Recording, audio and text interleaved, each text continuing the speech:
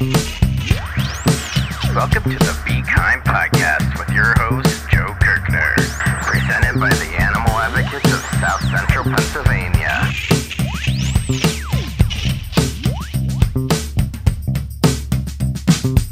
Welcome, everybody, to the Be Kind podcast. This is Joe Kirkner, joined today by John Beck, and all the way from our northern friends up in Canada, Dr. Joe Anderson. Hello, everyone. Hey. Hi. Thank you for having me. You're welcome. And thank you, listener, for tuning in. And just as a quick reminder, we're part of the Animal Advocates of South Central PA's mission to create a more loving and compassionate world for all living creatures, all types, all shapes, all sizes. We want them all to be loved, and we're part of the network of podcasts on iTunes, Google, Spotify, and many other places where podcasts are sold. So if you're not subscribed yet, you totally should be. And today we're here to talk about Dr. Joe Anderson's work and learn a little bit more about the different fields of research and everything that goes on behind the scenes of a lot of the vegan-based or animal-related statistics we see thrown around by a lot of these major think tanks and companies. So Dr. Anderson, would you mind telling us about your most recent study we've been exchanging emails about prior to this interview? Yeah, absolutely. So I work for an organization called Faunalytics, who do some of that research you're talking about, specifically looking at questions that we think will help animal advocates be more effective in the work that they're trying to do. And the study that you're talking about is one that we just put out, where we looked at the impact of different animal products when people eat them. So looking at impact in terms of the number of lives that are taken to produce, for instance, chicken nuggets or bacon or scrambled eggs. It gets very specific like that. And what we were able to do was combine publicly available data from a couple of different sources, some of which was looking at the foods that people eat on a daily basis. And on the other hand, information that we have from government and other sources talking about the lives of the animals that are slaughtered to produce those foods.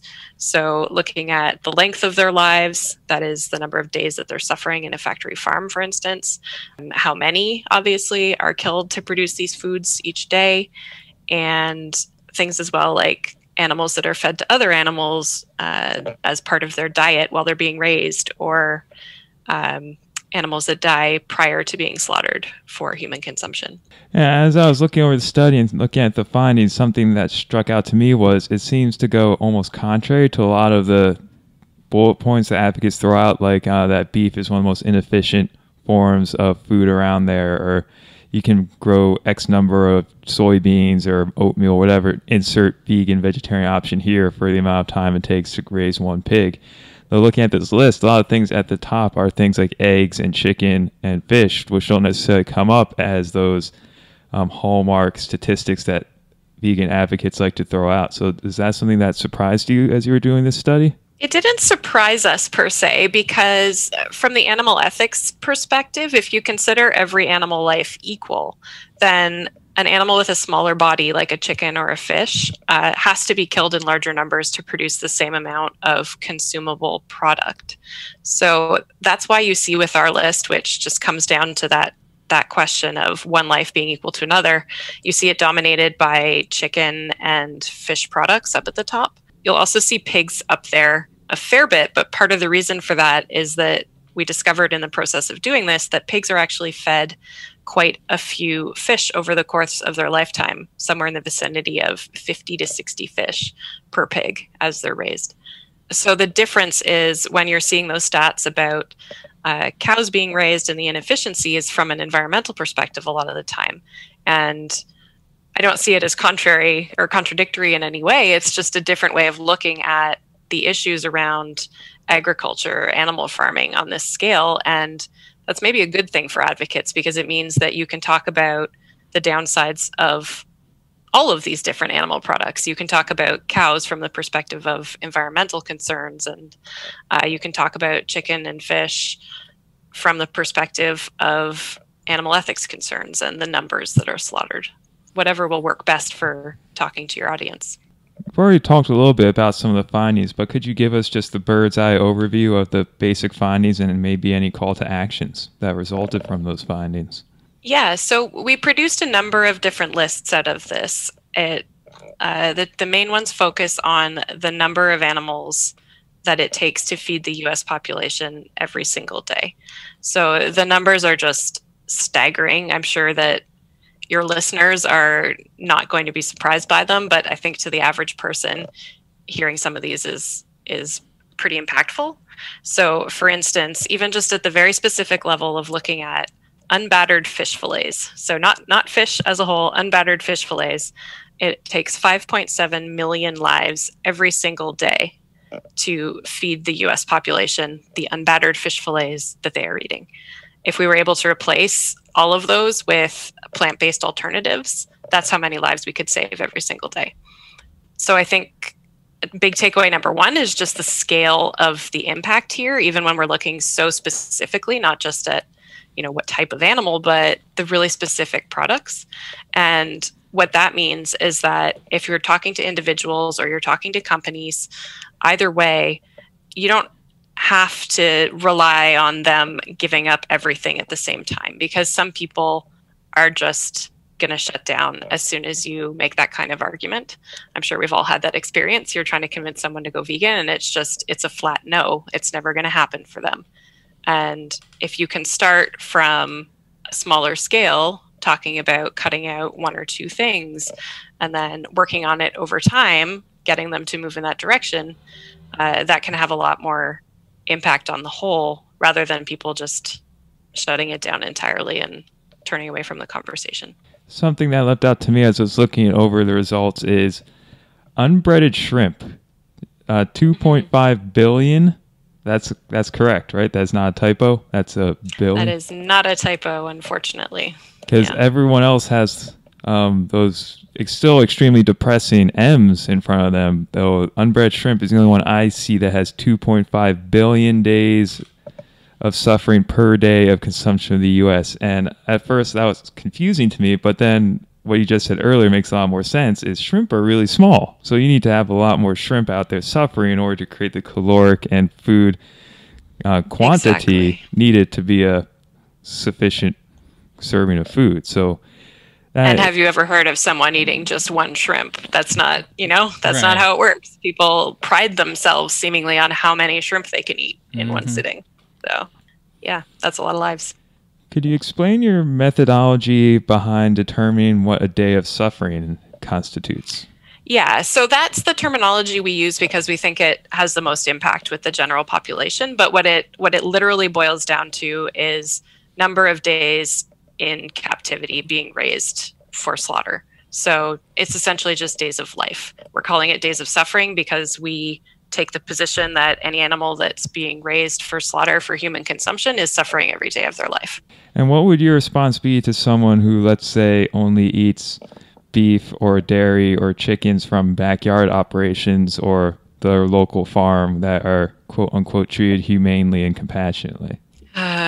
So tricky. I applaud them for making the attempt, but I think in a lot of cases, I'm a psychologist by training. I think in a lot of cases, there's a lot of justification that's going on with that kind of thing, that they are not looking closely at the issues and thinking through what it really means to be raised and slaughtered for someone else to eat you.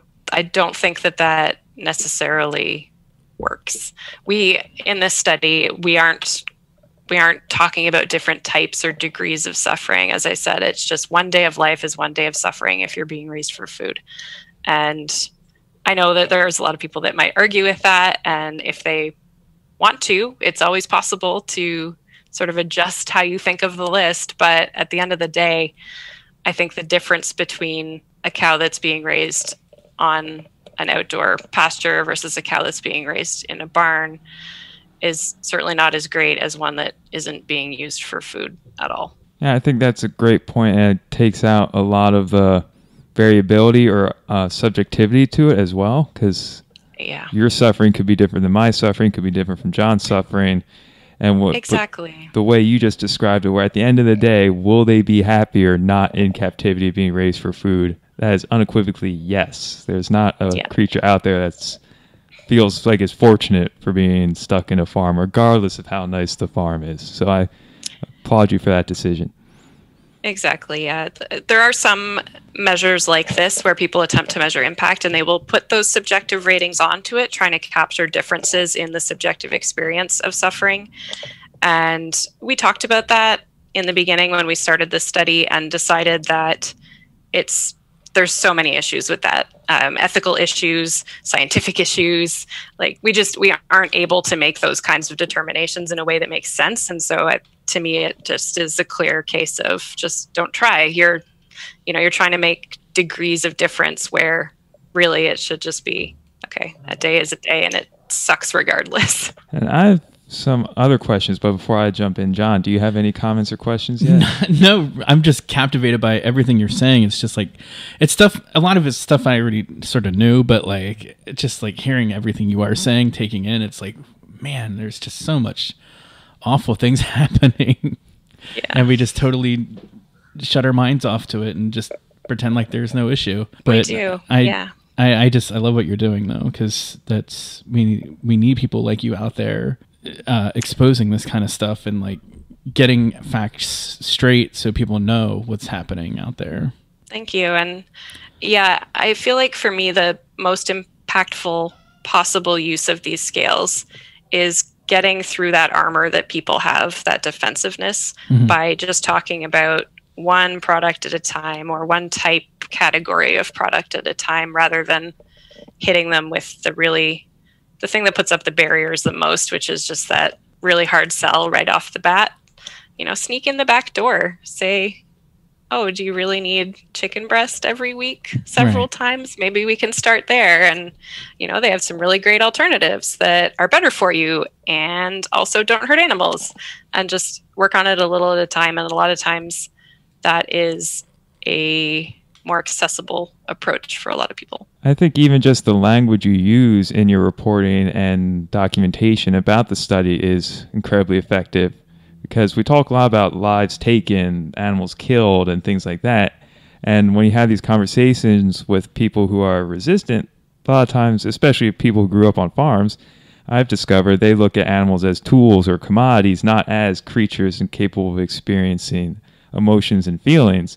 Well, when you label it as days suffering, that totally reframes the, for lack of a better term, framework of the discussion. And now all of a sudden it's not a object for you to use for your own palate pleasure, ease, or convenience. Now it is a creature capable of experiencing pain and suffering and emotion and feelings, which adds a whole nother layer to a whole nother level of accountability on part of the consumer. I hope so, yeah. I really hope it does. I'm glad to hear you say that. Another question I had was, do you ever struggle with ranking the amount of suffering caused by the consumption of each of these different types of animals? For example, someone may say, well, I only eat beef, and that only results in 22,000 lives per day of suffering. Whereas this person, they're a pescatarian, they eat all the seafood, and look at all the many millions of billions of days of suffering that come from that. Do you ever struggle with that when you're trying to communicate your findings with people? I think that's a really tough question for anyone who's engaged in dietary advocacy. The worry that if you convince someone to take one thing out of their diet, they're just going to replace it with something else that's equally bad or worse. And all I can say is frame everything you can as much as possible in terms of not replacing it with some other product that's just as bad, but finding alternatives in the plant-based market. If you start from that kind of framework of talking about the great plant-based options that people have, they also come with the better health and environmental benefits. That frames it right away as, here's the thing that you eat instead. And that thing that you're eating instead is not going to have those additional harms that would come if all you've done is convince them not to eat chicken and then they switch to fish or they switch to beef. Yeah, we don't want that for sure.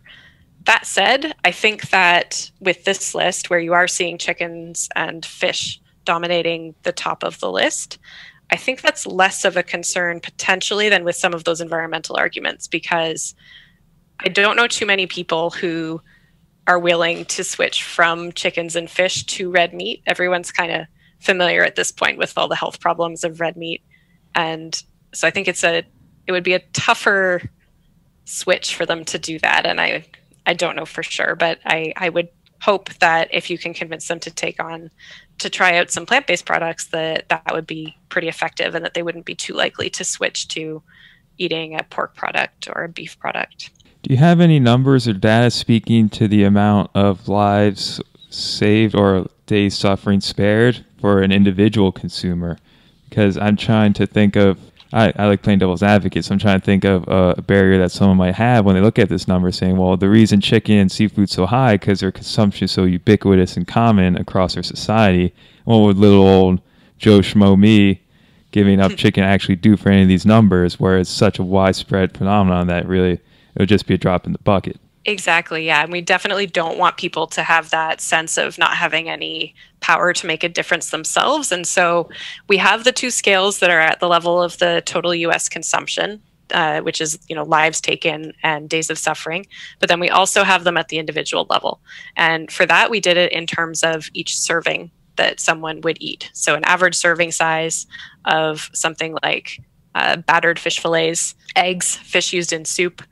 And for those, you can look at the scale and see, for instance, with those battered fish fillets, that 12 days of suffering go to every serving you eat.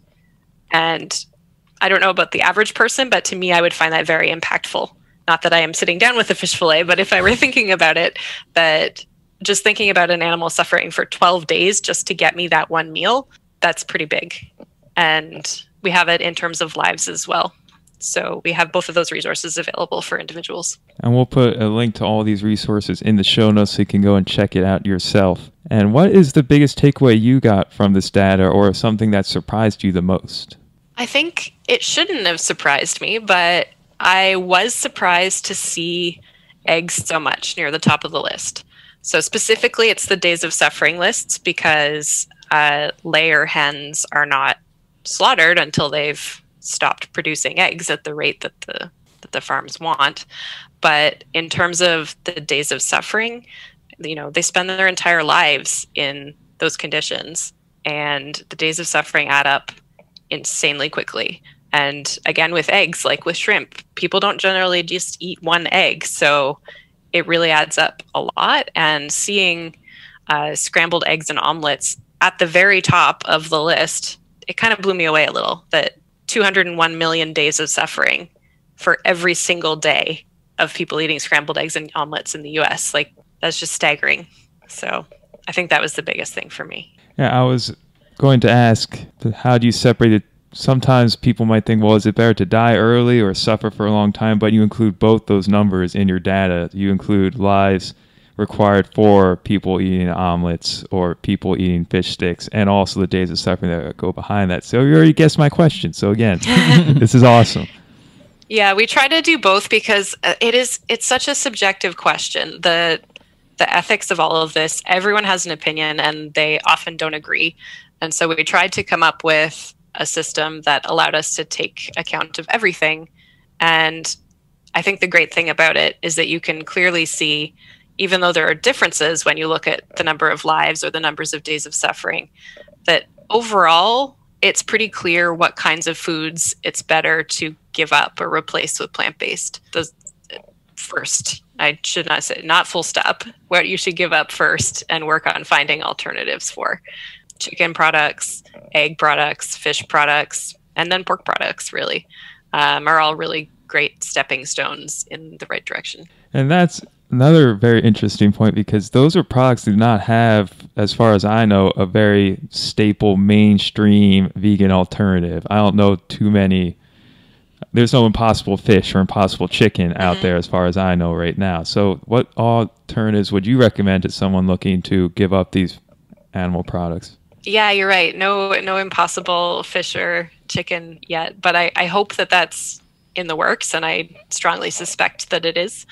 I think I'm living in Canada, I'm Canadian. I think that the products we have tend to be a little different from what you have available, but generally what I recommend to people is looking for recipe websites themselves that cater to the type of food that they generally enjoy eating, because the easier you can make the switch the more likely it is that you'll be able to stick to it.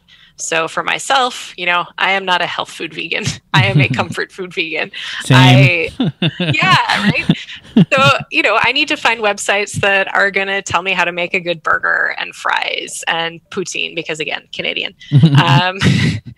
And that's what will help me maintain my veganism, but that's not necessarily what someone else needs. So whether it's at the product level or the recipe level, I think just looking for something that fits your current lifestyle and, what you're trying to do and how you enjoy food, how you experience food with others is really important to find that fit. So how long have you been vegan for again? My vegan journey started about 2 years ago, okay. I want to say, maybe 3. And I wouldn't call myself a perfect vegan today, but I'm pretty good. And it started when I joined Faunalytics as the research director. Oh, okay. Before that, I was vegetarian for about 15 years, and I just never thought about it that much. So that, that's kind of the thing. Like, what's happening with the food that you're eating, where it's coming from. But if you're defensive and you don't take the time to really look at that critically, you can just keep doing it forever. I kept doing it for 15 years, eating eggs and dairy. Yeah. And yeah, I'm sorry, I didn't mean to cut you off, but yeah, I was the same way. I was vegetarian for 15 years, and then when I turned 25, I went vegan, and I've been vegan ever since. And I mean, that's 14 years I've been vegan now, and I always knew about it, but I just couldn't stop myself. And then finally, I was just like, all right, I got to do this, and then I did it. But it sounds like you had a similar situation, except yours was a little bit more extreme because it was involving your work. So it was the social support or the social, just having people around me who are thinking about these things all the time and were good role models. That's really important for helping people make a change and stick to it, is having those people around them. Mm-hmm. So I'm a really good example of that. And I think also of just the different styles or ways that people can make change, because when I went vegetarian, I did it overnight, and it was not hard for me at the time. Mm-hmm. That isn't the case for everyone. And going vegan was an incredibly different process. Same person, but just completely different experience. I found it way harder, and it's taken me over 2 years to transition to the point where I finally feel comfortable saying, yes, I am vegan. Mm-hmm. I am not a perfect vegan, but I am vegan. It is just such a different experience, and having this kind of resource, I hope, will help other people make that transition. That I think if I had this 2 years ago, showing the amount of harm that eggs do, that would have been a lot easier to cut out a lot sooner. Yeah. So I'm with you on that. And it's kind of funny that you mentioned being the perfect vegan, because we just had a guest on last week who was doing our vegan challenge, and I was telling her, try not to beat yourself up when you're in your early stages of veganism, because it's not about being perfect. It's about doing the best you can. And so I always try and tell people that, because when I first went vegan, it was so hard because there was really nothing out there for vegans. And now it's so much different, and there's more things out there. But yeah, I always try and tell people, don't beat yourself up, because you will make mistakes along the way. So, but I think it's great what you're doing. Exactly. And thank you. Yeah. Yeah, I think what you're doing, like you said earlier, is just getting people to think about differently. And not everyone's going to resonate with everything we make. Some people, like me, love numbers. If you show me a bunch of numbers and have logic and reasoned out, well, yeah, why wouldn't I go vegan? Other people go, what language are you speaking? And you show me a picture of a cute baby goat, and they're sold. So everyone's got what works for them, and you're just adding another tool to the vegan advocate toolbox.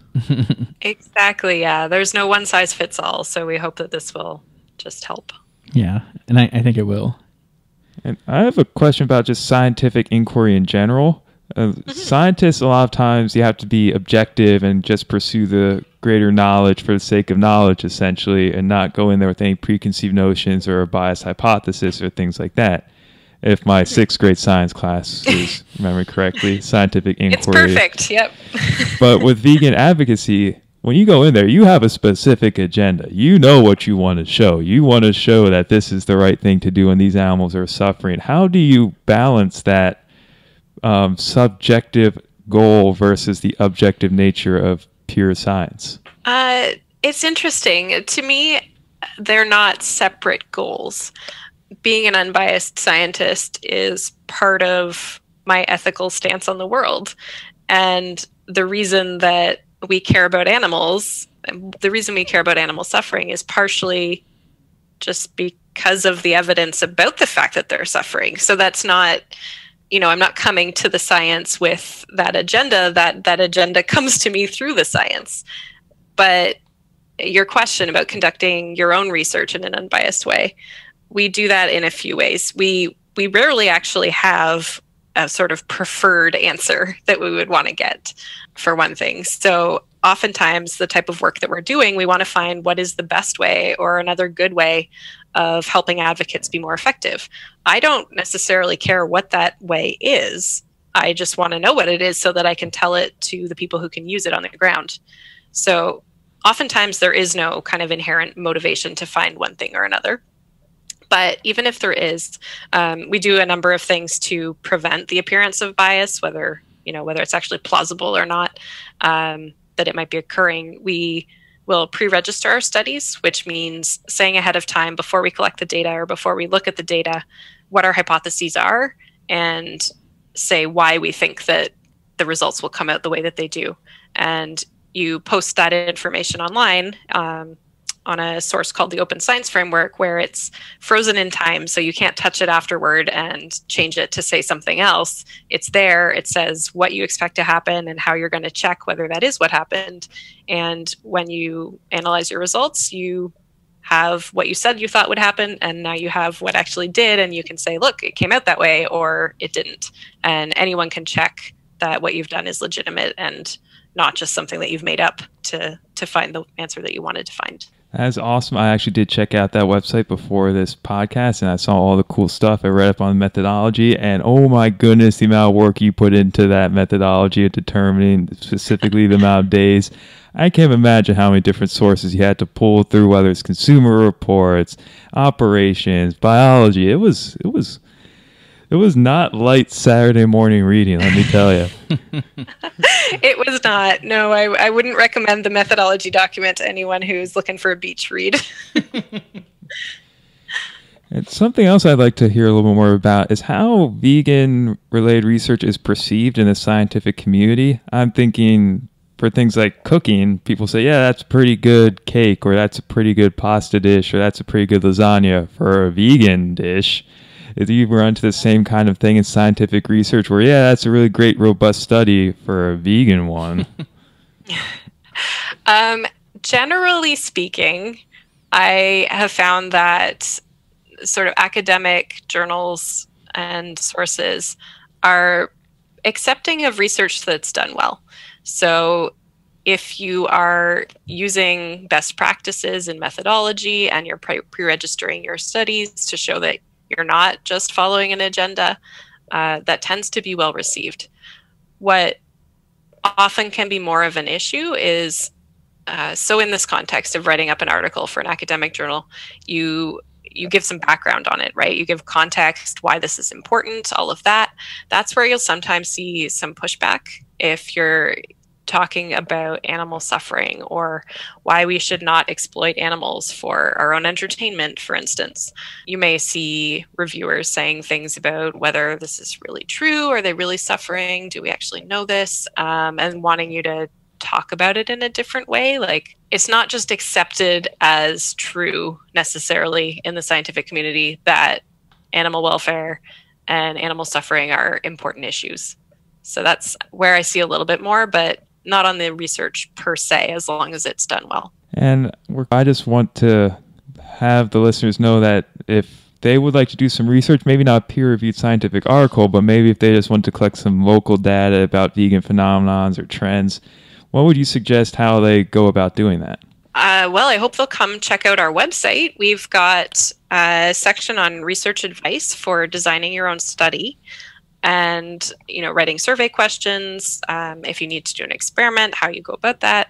And we also have office hours that are open to anyone who can come and ask questions about how to conduct research, or on the sort of the library side of what we do, more like, I'm looking for data about the number of cows that are killed in the US every year. Can you help me find that data? So both of those types of things we offer during these virtual office hours that anyone is welcome to drop in on. Something that just been blowing my mind the more we get into this podcast and talking with other vegan groups is how accessible you all are. Literally, I could pick up the phone and call any of these vegan groups we talk to and get a hold of their CEO pretty easily. It's very impressive and very much appreciated. And I'm sure the animals very much appreciate it too. That's great. Yeah. And we love it when people do that. So I hope that your listeners will check us out and reach out. All of our resources are available, and really, like, our entire reason for being is to support other animal advocates. So we hope that people come and use the resources. And I'm also going to plug your stuff too. They have so many articles about every topic you can possibly imagine. So I subscribe to their newsletter, and it's so cool to get and see the kind of things they're talking about. And we have some cool episodes that hopefully, if I didn't botch this interview too much, we'll get to interview some other people on your team about some other amazing studies you've been doing to get the word out and really show people the extent of the vegan movement, animal consumption, and its impact, and really just paint the picture with as many colors as possible. That would be great. We would love to come back, or my colleagues would love to come back as well. So I hope that you will invite us back. Well, any final words for our listeners, Joe? Just thank you for the work that you're doing for animals, for supporting the animals and each other. It's really important, like you said, just animal advocates supporting each other, being a community, and helping all of us be more effective. So I hope that you'll continue to do that and check out Faunalytics. Let us help you be effective. Yes, and thank you so much for coming on. And something you can do, listener, to help further the movement is just share this podcast right now. Shameless plug. Or you could send us an email at bekindpodcast@gmail.com, and we'll get back to you. If you have any ideas for the show, questions, comments, follow-up questions for any of our guests, I'd be more than happy to pass them along, but I always put information about them in the show notes. John? All right. Thank you so much for coming on, and we really appreciate you. You are awesome. Keep up the great work. Seriously. Oh, thank you. And same to you too. And thank you everybody for listening, and both Joes, thank you. Yeah, that's about it. 3, 2, 1. Meow, meow, meow, meow, meow, meow, meow, meow, meow, meow, meow, meow, meow, meow, meow, meow, meow, meow, meow, meow.